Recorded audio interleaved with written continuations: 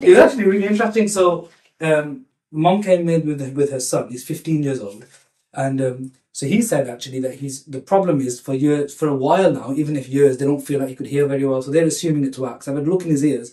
Right here, the eardrum to me looked like it was bulging forward, which means there might be some fluid. Left ear had like this growth in it, and I'll show you on the video later. It's like a hair coming out of it, and that's a sign of a fungal infection. So if you see, there's different types of infections, but fungal infections, they're usually black spots, and they have like growth, cilia hair cells coming from it.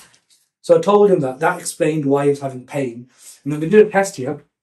So this test tells us how well his eardrums are moving. It's called tympanometry. So what we look for in normal ear is for there to be a nice peak like this, and it should be just above 0, which means the pressure is normal. But in his left ear, you can see the peak is there, which means the eardrum's moving, but it's quite negative. Then it's called negative pressure. So that's a sign of a problem. So anyway, I've given them some advice. We've given them some antifungal solution that they can use in the left ear. And I've said to keep an eye on the hearing. And if he feels like he's still struggling, he's going to see a GP. But